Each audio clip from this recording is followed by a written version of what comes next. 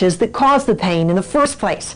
Western researchers think that they decrease inflammation, increase blood flow, and cause the release of pain-relieving chemicals in the body called endorphins. Kevin's not sure how it works, but he says acupuncture's been a lifesaver.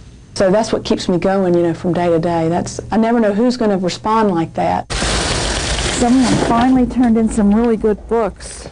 In Conyers, Rockdale County librarian Nancy Canwisher spends her days bending, lifting, and hurting.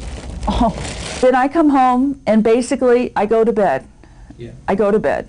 The woman who once loved to tap dance can now hardly walk. It's gotten so bad that I can't exercise, and that bothers me. And it's no wonder Nancy's hurting. The spinal cord is tight and the white area back here is very narrow.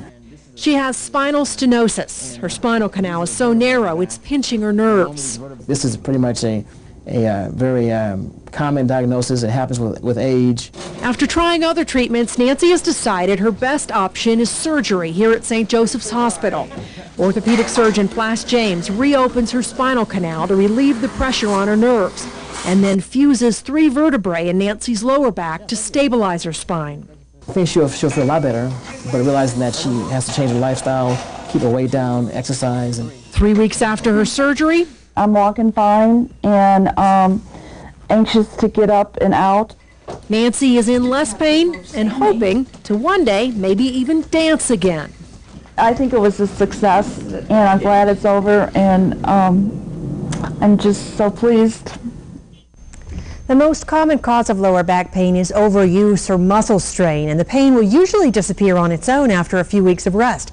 But Dr. James says if your pain does not go away and if you have other symptoms like weakness in your legs or bladder problems, you need to see a doctor quickly because you could have a more serious underlying condition. Yeah, as you said at the outset, you don't realize how much your spine is supporting until you have that pain all of a sudden. Right, and you don't realize how difficult it is to live with that pain until it doesn't go away. Right. Beth, thanks.